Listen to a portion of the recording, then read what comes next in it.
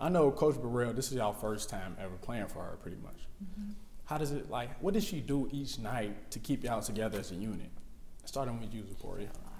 Man, she done a lot. We do a lot of team bonding and service learning projects, you know, outside of GSU.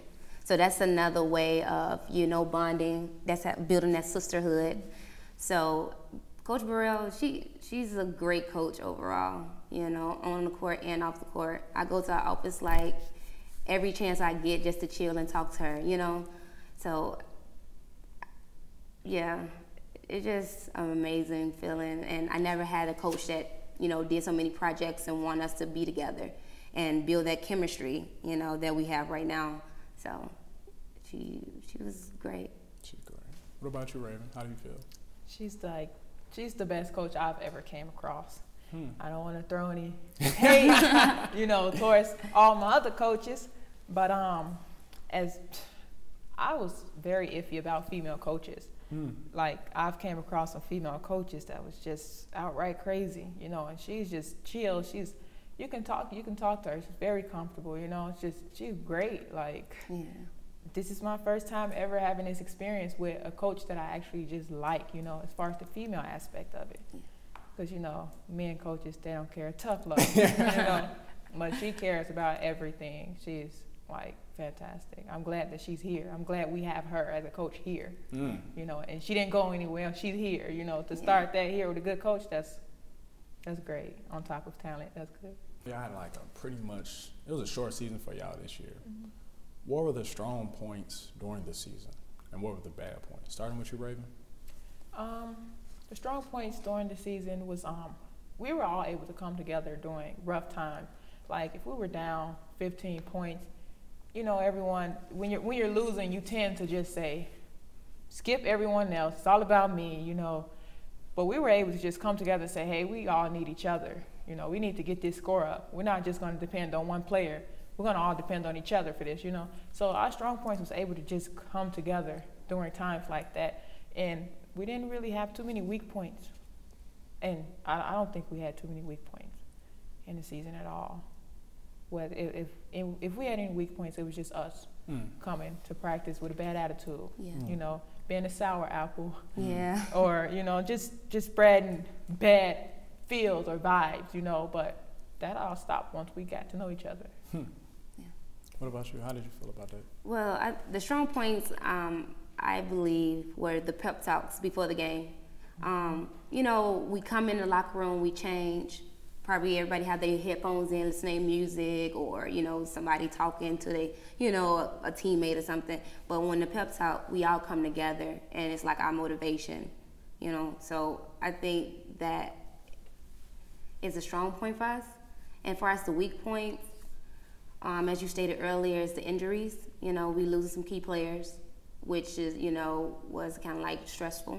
But a lot of people had to step up, and I think they carry their roles, you know, good. So those are the strong and weak points, I believe. What about you, Abby? How do you feel? I feel that the strong points during the season was being able to pull through tough games and having that coaching staff to reassure us that we didn't put in all this hard work to just give it all up now.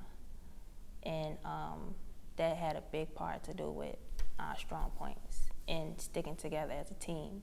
I feel that the weak points was putting in all the hard work before the season started to get us ready for the games, because we had early morning practices. It was tough. And for everybody to get up out of bed and have that passion to want to get better and do better, that helped us. That helped us a lot. So I feel that the practices and also losing players was a weak point. But as Raven said, we really didn't have any weak points, because once we came together and all stuck together, it was over with from there. What was so tough about the practices, Coach, put you through? Waking up at 6 o'clock in the morning, doing strength and conditioning, this thing she got called beep tests, treadmills. Yeah. What's the beep test? It's a long story. It's a road to hell. Hell and back. Yeah. Woo. Yes. But it was all worth it though. Yeah. Made us better. I know y'all faced like a couple of semi-pro teams this year. Starting with you, Raven, how does it feel to play against pros? It felt great because we already knew that, hey, they're thinking, oh, this is just Governor State. We're going to come in and get this win. But a lot of them had to actually walk out in shame and say, hey, we got to come back with some better players for these girls because they're balling. So the first time they came in, they lost because when you come in and think you're going to win, you're going to lose. So the second, third time we played them, they came back with bigger players, better players, you know. So it felt good to know that, hey, you know, we get to play against these girls, and even for our freshmen, for her to get that experience, like, you know, just because you're a freshman don't mean you're not as good as these girls. So that was good, a good feel. What about, how did you feel like going against semi-pro teams?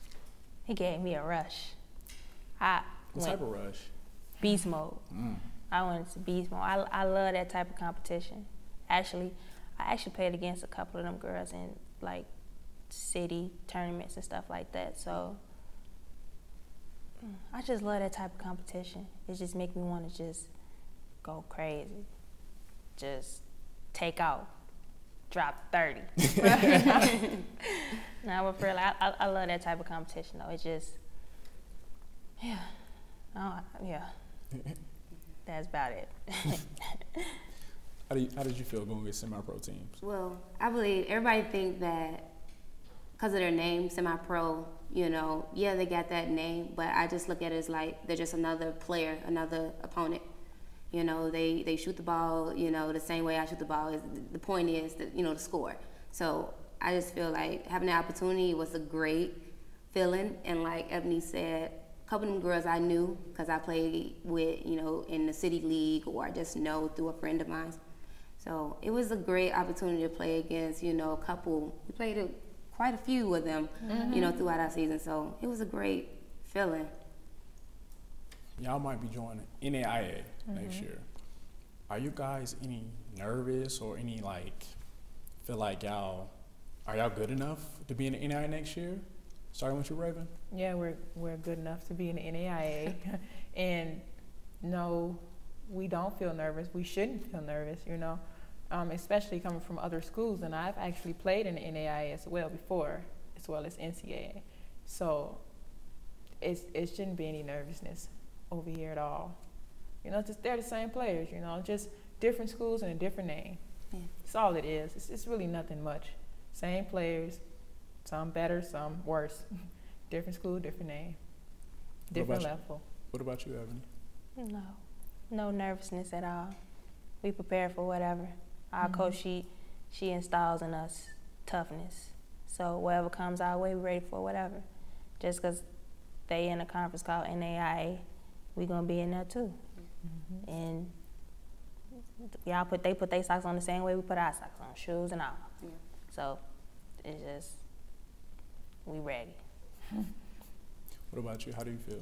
The only thing they got above us is they already was established. They got years into it, and this is our first year. But other than that, like my teammates said earlier, we work as hard as they do, and Coach most definitely, you know, she prepare us for next year and the years to come. So we're most definitely ready. No nervousness whatsoever.